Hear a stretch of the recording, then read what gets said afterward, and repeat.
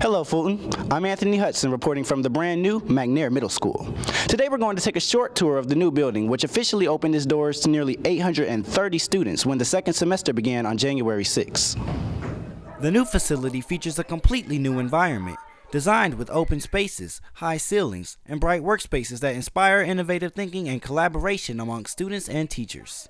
The building and the design is lending to what Fulton County's mission or overall goal is to incorporate personalized learning into our classes at all our schools. The simple fact that students are seeing a place that is state-of-the-art is a statement about an investment into them. So you are so worth that we are going to provide these types of resources for you to help maximize your learning experience.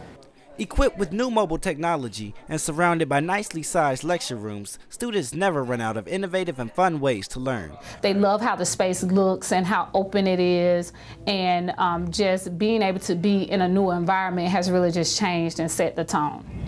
It's always great to see students get new and enriching opportunities for education. I'm sure that we're all expecting to see great things coming from McNair Middle School in the not-so-distant future.